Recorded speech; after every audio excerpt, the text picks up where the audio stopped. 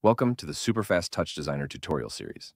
In the following tutorial, we're going to learn the fastest method I've found to create vector fields. Remember that to modulate the movement, I'm using a noise and a few patterns, but you can just as easily use a live webcam, videos, or images, which makes this effect extremely interesting to use in different types of projects. With that said, let's do a quick review of what we'll cover. Chapter 1, Overview. Let's take a look at how this network is structured. The main section, which I've named Main Network Vector Fields, is built from a grid used to generate the instances, a noise used as vector data to modify what we could call the fields, and two patterns that create additional motion inside the vectors of the instances.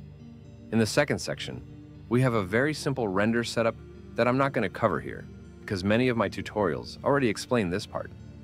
But basically, I'm using an environment light with an HDRI image. The geo component references a PBR material where we will use a ramp to create a color map. And finally, we use a screen space ambient occlusion to give the shadows more depth and a level for the final color correction. All right, with that overview done, let's jump into the actual tutorial. A quick pause.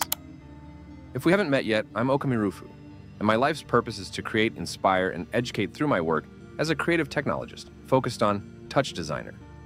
I'm jumping in just for a moment to let you know that I've built a growing community on School, where you'll find beginner and intermediate courses, exclusive tutorials, and a library of downloadable project files, including special bundles you won't find anywhere else. But more than that, it's an active, thriving space.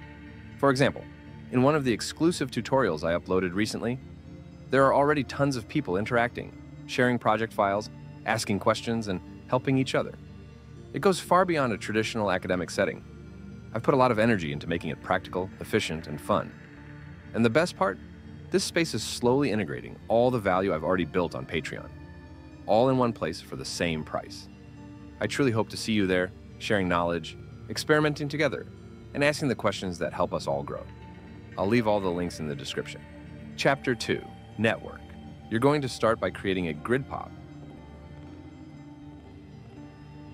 Change the y-axis to a value of 2, because we're working in a vertical format, and you'll need a taller grid. For the columns and rows, a value of 150 for each is perfect to begin with. Later, you can experiment with higher or lower values, depending on the results you want. Now, connect the noise and use the following values. Use any seed you want. Keep the period at 2, a value I use frequently, and set the harmonics to 2, 2, and 1 consecutively.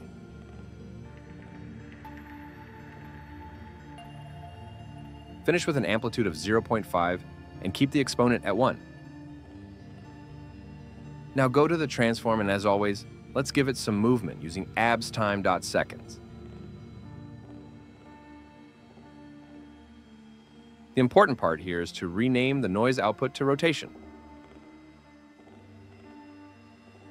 This allows us to create an attribute called rotation that carries the characteristics of the noise we just built. Perfect. Now let's continue by connecting a pattern. Leave the parameter size at 1 and select the random pattern type.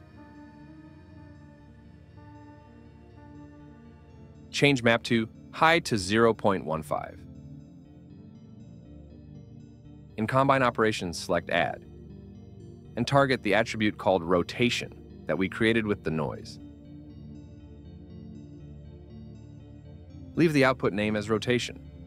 If you want to understand this in much more detail, how it works and why, I recommend visiting my School community, where I have complete beginner and advanced TouchDesigner courses with an active community and deeper explanations of these concepts. Now, connect another pattern. Again, keep the size at 1 and select Easy and Easy Out as the pattern type. Increase the number of cycles to 10 and raise map to high to 2. Keep the combine operation on set and call the output attribute scale. Perfect. I know that for the moment we're doing things somewhat blindly, but once we create the instances, try moving these parameters, and you'll naturally start understanding how this network behaves. Now create a math and connect a null at the end that we can call instances.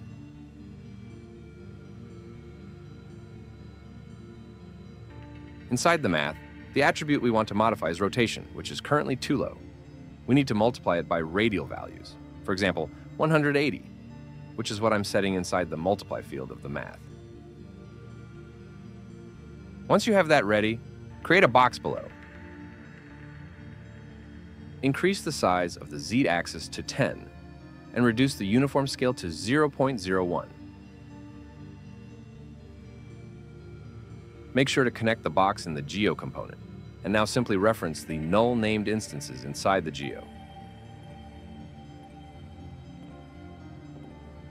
Now make sure to select all the parameters we've created previously in each instance option.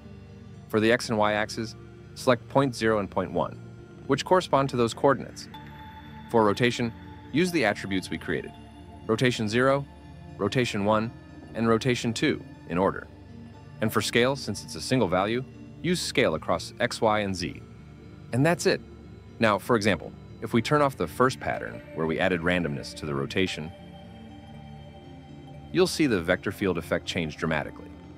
The same thing happens if you disable the pattern that creates the scale attributes. Now that you understand this, try different combinations and especially play with the network parameters.